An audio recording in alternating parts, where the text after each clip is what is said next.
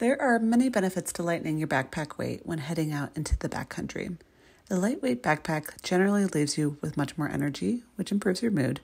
It's a lot more comfortable, and many people express having more energy to hike further distances each day, so you could travel greater distances if you wanted to and see more, etc. Many experts recommend to carry no more than 20% of your weight. To put that into perspective, the average weight of a woman in the United States is 170.8 pounds. So 20% would be a little over 34 pounds. While this is great to do when possible, this is not always realistic for a number of reasons. The gear you already own may be heavier. You may not have the finances to invest in ultralight backpacking gear. You may be carrying gear for your child or your children or your dog, etc.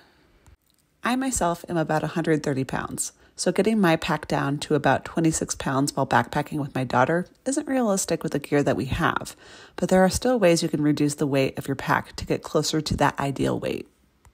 First, pack just the 10 essentials, or 11 essentials.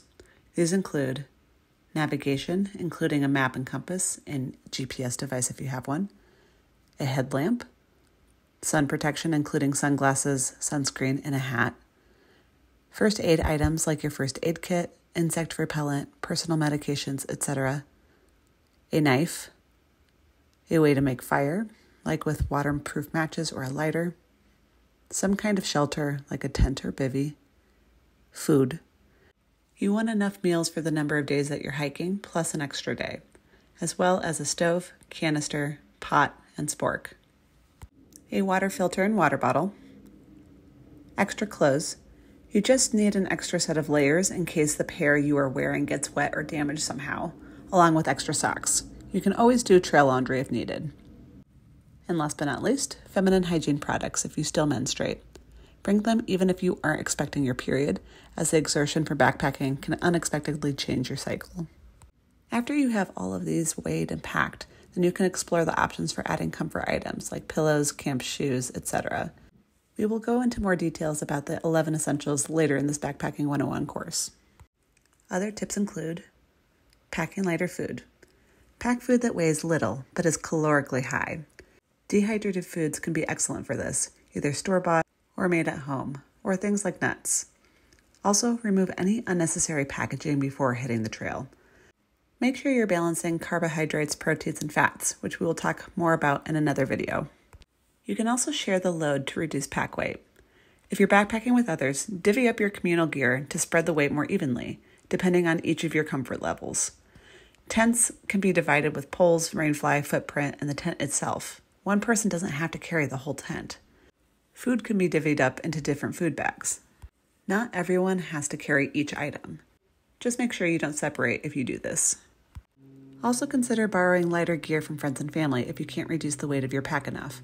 Or if you're able to, consider investing in your own lightweight gear. Another great option is to resupply your food for longer treks. If you're planning a week-long trek, consider trails that have a place you could duck out for a resupply. You can mail yourself food or make a food cache. That way, you don't have to carry all of the food you'll need for the entire trip. One of my favorite ways to reduce weight is to plan day trips.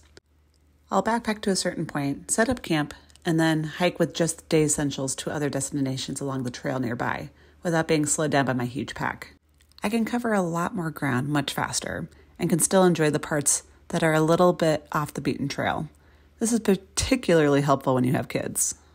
Finally, you can also buy used ultralight gear. If you can't or don't want to spend a lot of money on ultralight gear, you can always look for used options. Alpine Sisters and REI both have used gear for sale, and sometimes you can get really lucky and find ultralight gear. You can also check Facebook Marketplace, or even your local Buy Nothing or a hiking group on Facebook. Do you have other tips or tricks to reduce your pack weight? Feel free to leave them down in the comments below. As always, if you liked this video, it would be super helpful if you gave it a like and subscribed. Until next time.